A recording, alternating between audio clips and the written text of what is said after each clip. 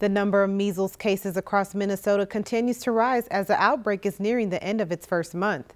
Today it was announced that 3 new cases were reported in Crow Wing County after 1 case was reported earlier last week.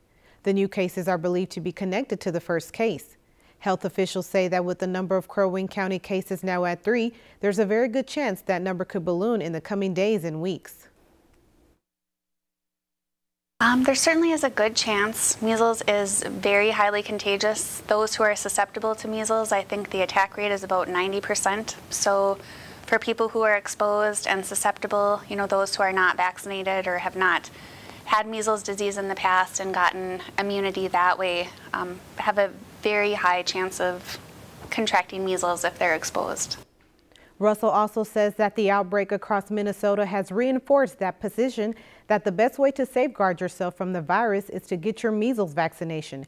Due to the outbreak, the typical vaccination periods for children have been accelerated. They have because of this outbreak that we're having in Minnesota, and the cases that we've had now in Crow Wing County are recommending an accelerated vaccination schedule. So typically that first dose is given at 12 to 15 months. The second dose at 4 to 6 years, but they're recommending an early second dose. So that first dose as soon as possible after that 12-month or that 1-year birthday.